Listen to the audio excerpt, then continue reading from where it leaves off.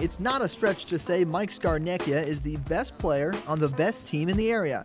He's the quarterback for the undefeated Fleming Island Golden Eagles. 1, 2, 3, great leader, great work ethic. He's a guy over the summer that really takes charge in the weight room. down. Oh. I've told people that I think Mike is he's a heck of a football player, but I think he's an even better person. This great person has had a heck of a great football season at Fleming Island, already over 1,000 yards passing, and just this week committing to South Carolina. It's easy to see why. Being coached under Coach Spurrier, he's real straightforward as a coach, that's for sure. Coach Spurrier, he had all his trophy case with all the footballs and everything. Coach Spurrier, he was telling us a lot about every story and all that.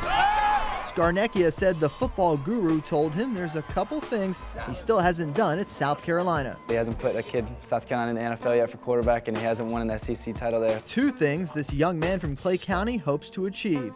But for the here and present, it's all about winning and making sure the undefeated Golden Eagles stay that way. He's gonna go all the way. We've told our guys we take each game as they come. Touchdown, Golden Eagles.